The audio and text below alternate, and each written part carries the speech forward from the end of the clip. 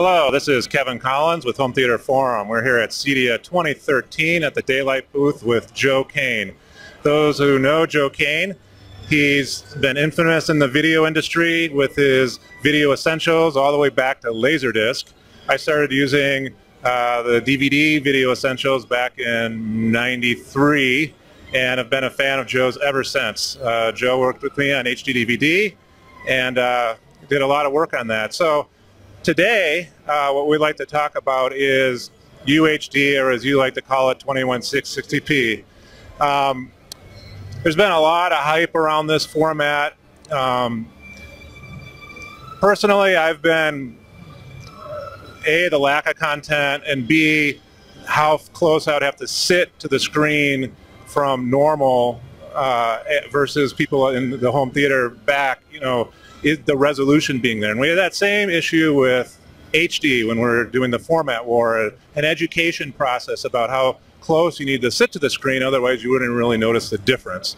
And a lot of members really want to understand that. So first, can you tell us what your recommendation would be if you're going to have a 4K set UHD 2160p screen?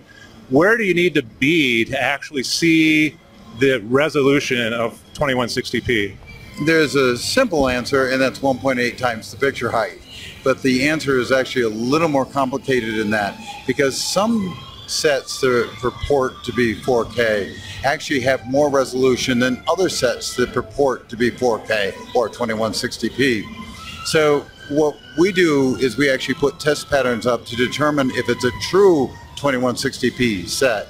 And if it is, what we've figured out is that when we move back to about 1.8 times the picture height, we can appreciate the extra resolution that's in the image.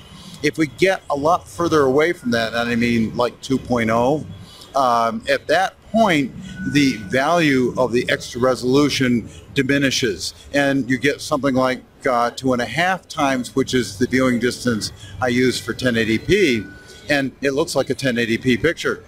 So you've got to sit a lot closer to this set in order to appreciate the resolution.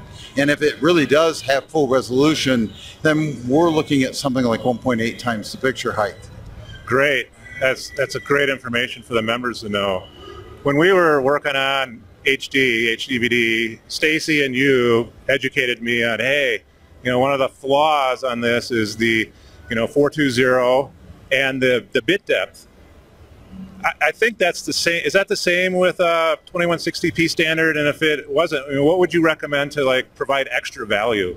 Well, certainly, in my mind, there isn't a standard for 2160p. There is an ITU document that describes a 10-bit or a 12-bit system, and just recently 420 and 422 was added to that document.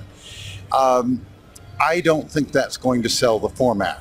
I honestly believe that there's got to be a lot more to 2160p than we've ever done in our current high definition system to make the new system truly saleable and truly something everybody's going to want to replace their existing system. So I'm saying, number one, the bit depth has to go up. Our current bit depth is 8 bits. 8 bits was enough for the system when we were using CRTs. As soon as we went to better displays, 8 bits wasn't enough. Bigger, better displays, 8 bits isn't enough. You end up seeing contouring in the picture. You end up seeing stepping in what would ordinarily be a smooth gradation. It steps. 10-bit is actually required to do a really good job of our current 1080p system.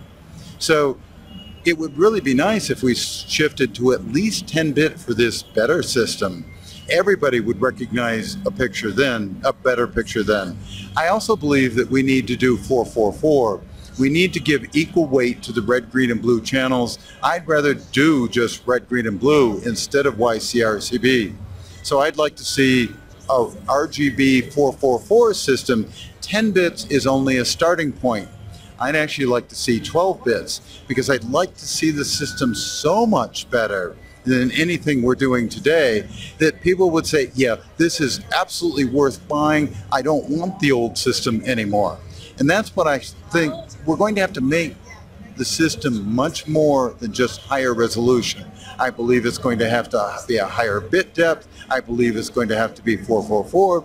And I also believe there is room for a larger color space, something like the color space of digital cinema. So that a combination of all those things would make that format so attractive you would really want to throw away anything you have. In addition to that, I think the new format that we would be talking about, all the numbers change, so it would have to be a completely new format. It would be a new video system. I also believe that the parameters of this new video system should be extended back into 1080p and 720p. So I think that all the resolution rates, because again, resolution isn't the whole story. Everything combined is the whole story. So why not apply it to 720p and to 1080p? No, I agree, Joe. I'm glad you're still fighting for the consumers. You always have been, and I hope you can push this through and get,